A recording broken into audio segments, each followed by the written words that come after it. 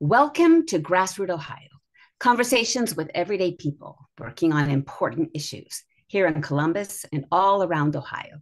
I'm Carolyn Harding, and today I'm talking with Judge Terri Jamison, candidate for the Ohio Supreme Court.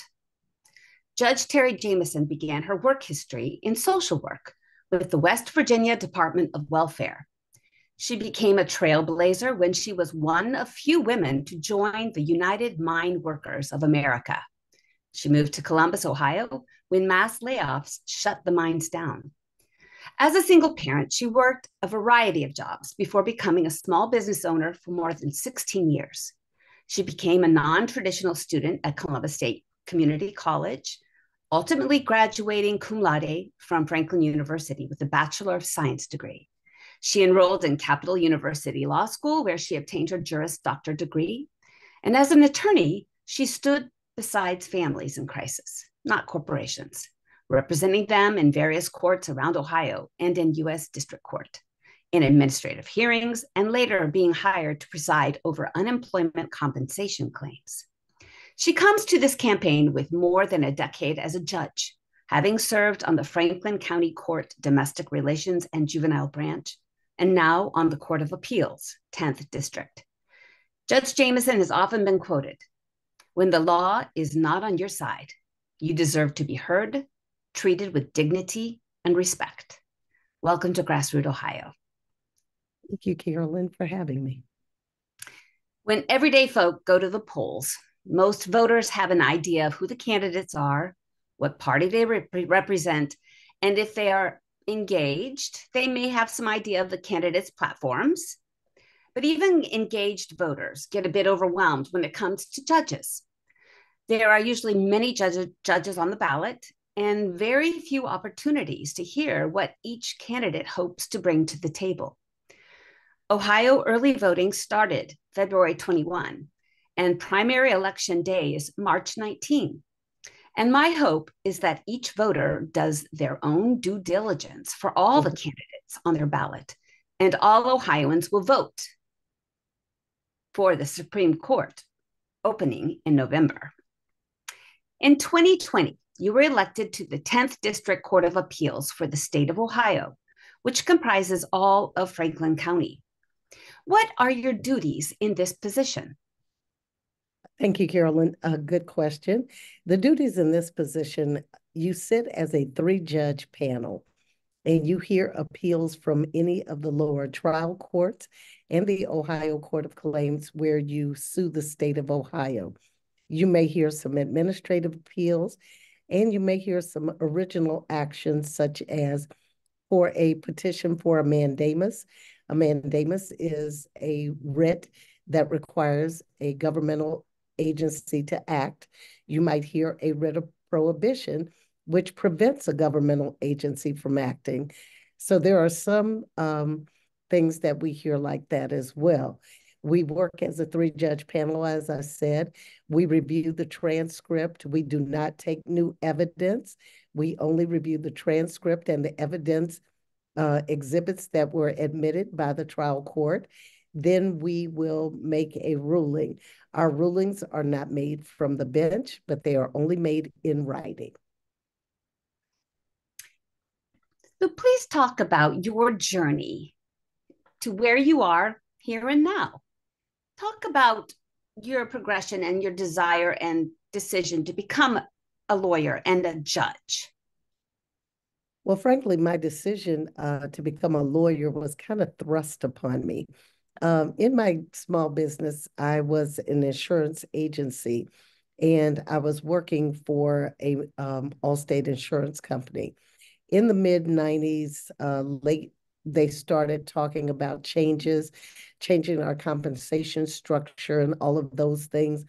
And they ultimately made a decision to terminate all agent contracts as employees and to enter into independent contractor agreements with you.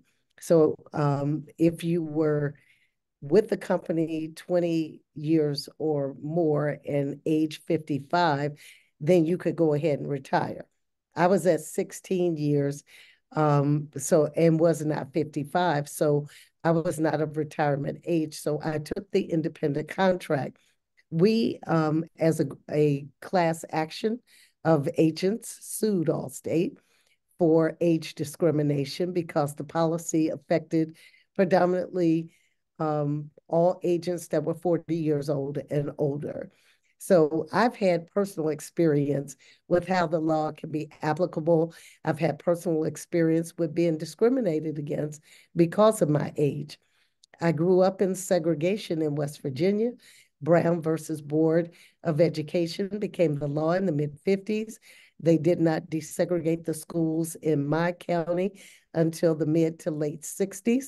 So I actually started school in an all-Black school and transferred into the predominant school in elementary school. So the law has had a personal application to me at least twice in my life. So when that contract change came up, I decided to sell the agency and go to law school because I began to see that anyone can be affected by situations where the law becomes important to you in a personal nature. So, what are some of the most gratifying moments in your career as a judge? In my career as a judge, there's been several, but when I was in the domestic relations and juvenile court, I was seeing the same individuals in my court month after month because they could not pay their child support. Little known fact, almost 300 men and women are incarcerated in the state of Ohio for failure to pay child support. So having a contempt in domestic court is sometimes the initial step. So I was seeing the individuals, the same individuals over and over. And I said, there has to be a different way to do this. So I pulled together community organizations, Lutheran Social Services, Goodwill, Godman Guild, just to name a few, Child Support Enforcement Director Susan Brown, and BMV. We pulled them together, brought them to the court, and began to bring in interns that were students at the College of Social Work at OSU to do just a minimal assessment of where type of education they might need, what type of certification. If they were just laid off from another job, could we help them get into another employment opportunity? We brought in many of the temporary agencies. I brought in unions. I brought in people so that they could work together to try to find a solution to their employment situation rather than us incarcerating them. And if you do a contempt finding and incarceration of 30 days at $100 a day minimal in Franklin County Jail, you have spent $3,000, but you have not resolved the issue that will be coming back. So the Compass program was birthed in, I think, August of 2014. We actually received an award from the National Association of Counties and a recommendation from the county commissioners because we were saving anywhere from $300,000 to $400,000 a year in not incarcerating these individuals. The organizations that we were working with were already funded from their own funding sources, but they needed individuals. So Compass program was very important to me. The other thing, since I've been on the Court of Appeals, I'm on the board at Franklin University in the Advisory Board for Global Healthcare Education. I started a scholarship at Franklin for single parents that are working toward degree completion of an associate or an undergrad degree. That was important to me because I knew what I needed when I was going through as a single parent and non-traditional student. And many times, motherhood or fatherhood will stop you from completing your degree. So that's something else that I did. And I'm really just trying to get back to the people that I believe that I can help them. So you are currently a candidate for the Ohio Supreme Court. I am. Why? Why? There is a sense that the court is not operating in fundamental fairness. I bring with me just the integrity and the knowledge that I bring. I have a knowledge base of the law, and most of your candidates will have that. We all went to law school. We've all practiced law. So what differentiates me is I've represented families and not corporations. So I have a personal background of knowing how those cases will impact individuals and family. I also just am a fundamentally fair person. I believe that everyone deserves the opportunity to be heard. The law is not always on your side, but you can still be treated with dignity. You can still be treated with respect when you come before the court. And we've watched a situation after situation where cases that impact the public are going before that court, and we have justices that will not recuse. The appearance of impropriety must be dealt with. And even here on this court, because I've been a judge down in domestic and I've been a lawyer that's practiced, any cases that I've touched in the domestic relations and juvenile court, I don't touch here. I have a wall between me and those cases. Any cases where I represented a party, I don't touch those cases. And it's imperative that the public have the initial impression that they're going to get a fair hearing. That's what you come to court for, is for fairness. A lot of folks don't know what is the jurisdiction of the Supreme Court. What is your scope? The Supreme Court only hears questions of constitutionality. Whether a law is constitutional, they'll take all of those cases. They will hear cases where there is a conflict between districts of the appellate court. So if one appellate court issues a decision and another appellate court issues a decision on the same type of facts, law, and circumstances, and come up with two different outcomes, the Supreme Court will hear that. And you can certify a conflict for them to hear it. They will hear cases that are great general importance to the public. So the cases on redistricting of your congressional seats, redistricting of your House and Senate seats in the state, they'll hear those. They will hear appeals from this court on cases that went before the Ohio Court of Claims. They do hear original actions, the mandamus, the prohibition. They will hear those. They also hear, which no one really talks about, is disciplinary counsel hearings, where a judge or a lawyer has a case that's been filed against them for violating the code or the codes and the canons, and causing the hearings that were before them to not be done in a fair and impartial manner. And those are very important to the public as well, that judges that are not performing according to the rules be suspended or disbarred, just like attorneys. So those cases go before the Supreme Court as well, disciplinary. This is Carolyn Harding with GrassRoot, Ohio, and today I'm talking with Judge Terri Jamison. She's a candidate for the Ohio State Supreme Court. I would like to ask you about the gerrymandered situation. Many of us wanted the Supreme Court to hold the Redistricting Commission in contempt. That commission was 7 people, and the initial group was Governor Mike DeWine, Secretary of State Frank LaRose, Auditor Keith Faber, Senate President Matt Huffman, House Speaker Bob Cupp, Democrat Senate Minority Vernon Sykes, and then Amelia Sykes, then Allison Rousseau. So why didn't the Supreme Court hold them in contempt? That's a very good question, and one that can be answered very simply. You have 7 justices on the court. You need a majority to find someone in contempt, just as you need a majority to even get your case into the Supreme Court. So, unlike the trial courts, unlike the courts of appeals, you have no individual right to get to the Supreme Court. You have to file a motion for the court to take jurisdiction of a case, and you need 4 votes to get your case into the court.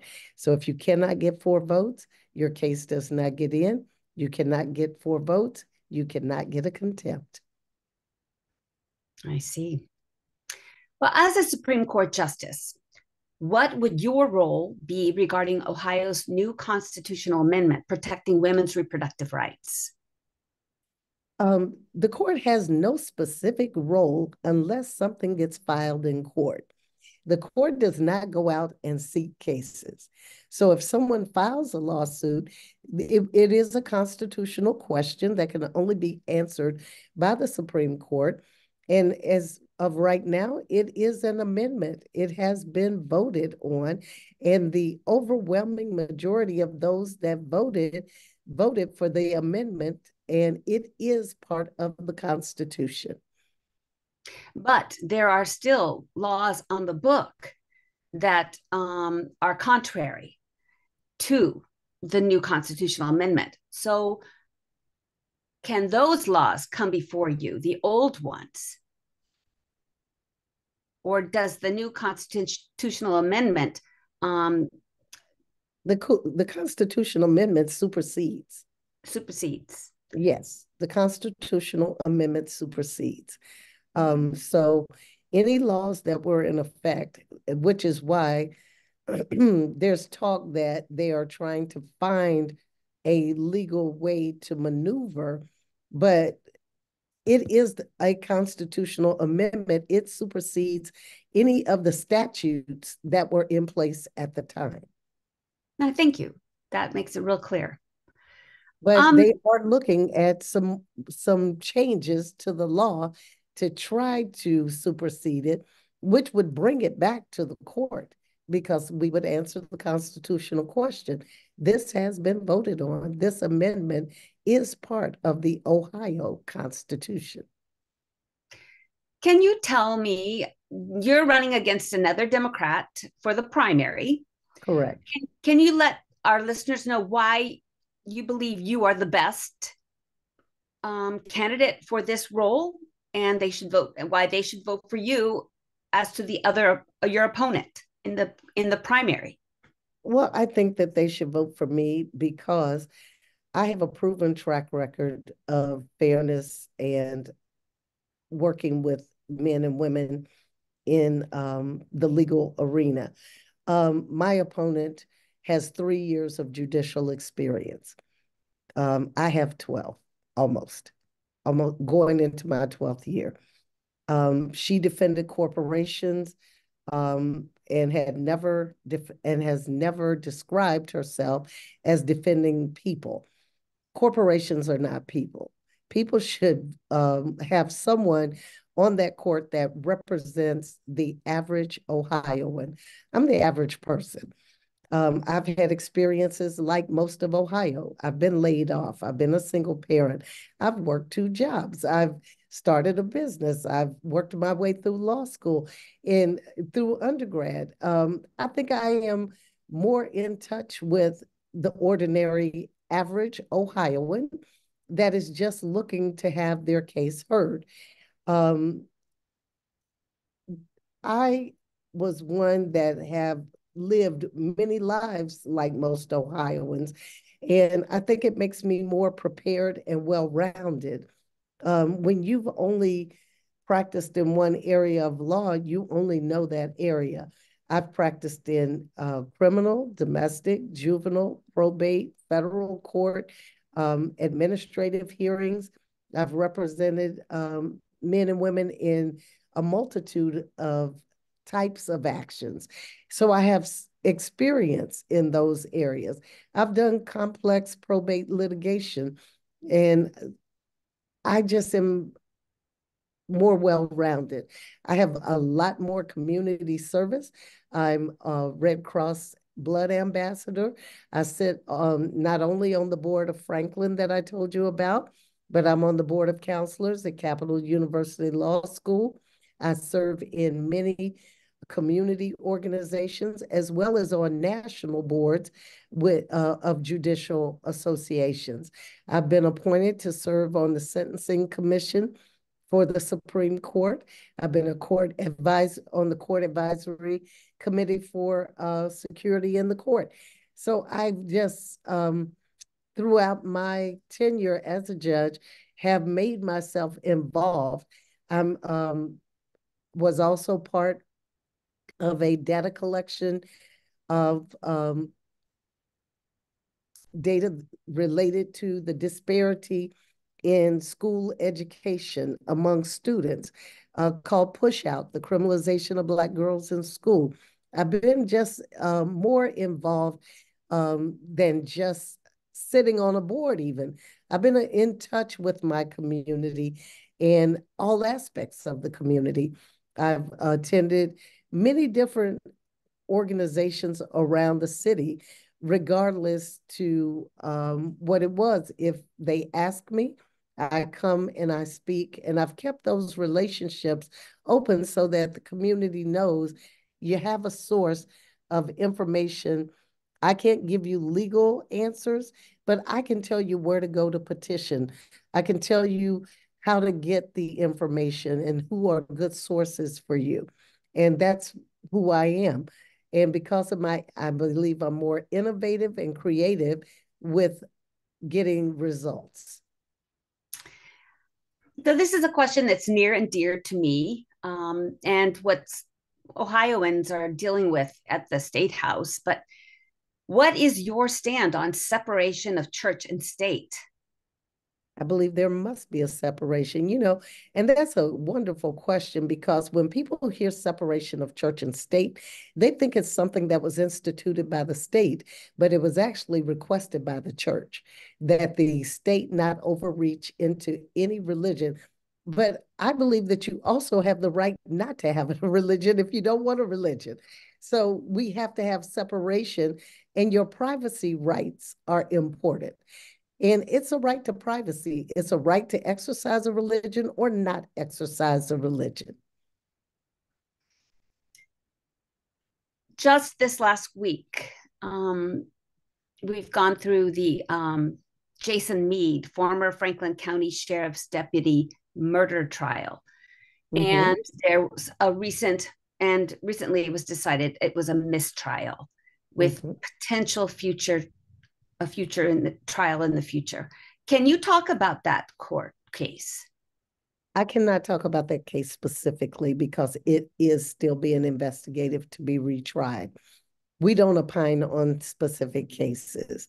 Okay. I know that we have had, I think, a couple of officers that have been tried in Franklin County.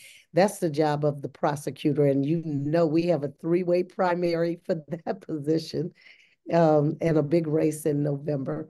But we can't talk about cases that potentially could come up on appeal or come up to the Supreme Court, because there are questions of constitutional right to bear arms. We have a law here that says that you can open carry without a permit. So there's a lot of questions in that case. Yeah, Ohio has really had a lot of cases about the police force violence or shootings of a lot of Black men, young Black men. And I'm wondering, with your background with juvenile court, what do you believe needs to be done to deal with that issue for the juveniles and the young men, and then also with the police and restraining the deadly force? That goes to police training. and I think some cultural sensitivity and some explicit and implicit bias training, which I believe is also necessary in the court. I think you definitely need it in the court as well. We are a melting pot in Franklin County alone. You've got a large Bhutanese, Somali, Nepali, Palestinian, Jewish, um, I mean, you name it. And they're residing in Franklin County. And one thing that I did um, was to go and spend time with the different communities so that I could find out their culture. Because people process and make decisions based on their culture. Some of it is, it's not, and this is so wild, but Denzel Washington was making a film and he said he was the only one that could direct the film. And so the question was asked of him, why do you think you're the only one? And he gave the example of the director Scorsese doing Goodfellas. And I'm sorry, I forget the name of the director that did Schindler's List. But he said each one of those directors could have directed the opposite movie, but they would not have had the same culture because they come from different places. So anyone that does not spend time with other cultures is going to be insensitive to how they process and make decisions because their culture is different. I've met cultures where the female did not speak when her husband speaks. You have cultures where the maternal side of the family is very dominant. So when you're dealing with cultures, you need to know what's going on in that culture. Here's a big question. Where does Ohio stand legally on the death penalty, and where do you stand? I cannot opine on where I stand. It is the law in Ohio. And because I'm sworn to uphold the law, I have to uphold the law. We haven't had an execution here because they said they don't have the appropriate means to do it. So there's some conversations about starting executions back up, and those are things that legislature and the governor will work out, and then the court will have to abide by whatever the law is at that time. All right, we're getting close. One quick question. Chief Justice Maureen O'Connor was forced to step down due to an age restriction of 70 years old. And yet our candidates running for president are nearly 80 and 80 above. Do you believe that this, do you think this is wrong? Do you think there should be an no restriction, or do you think a restriction is important? Real quick. Well, the public has voted twice to keep it at 70. That's been on the ballot twice. I think because the public has said that's what they want from their judges, then it's the will of the people. Where can voters find out more information about you? They can go to my website. It's vote Terri, Terri, Jamison, JAMISON.com. And you can find just about anything you want to know about me. You can follow me on social media at Jamison4Justice. And that's on Facebook, Instagram, and X. Thank you so much for joining us today. And thank you for the opportunity to speak to you. And I hope that between now and March 19th, you will go and vote for Judge Terri Jamison for the Ohio Supreme Court. I'm asking for your vote. Thank you. In addition to our Friday 5 p.m. broadcast on WGRN LPFM, GrassRoot Ohio now airs on Sundays at 2 p.m. at WCRS FM. You can find us on SoundCloud, Apple Podcasts, Spotify, YouTube, Facebook, and Instagram. Thank you for joining us. Thank you. Thank you.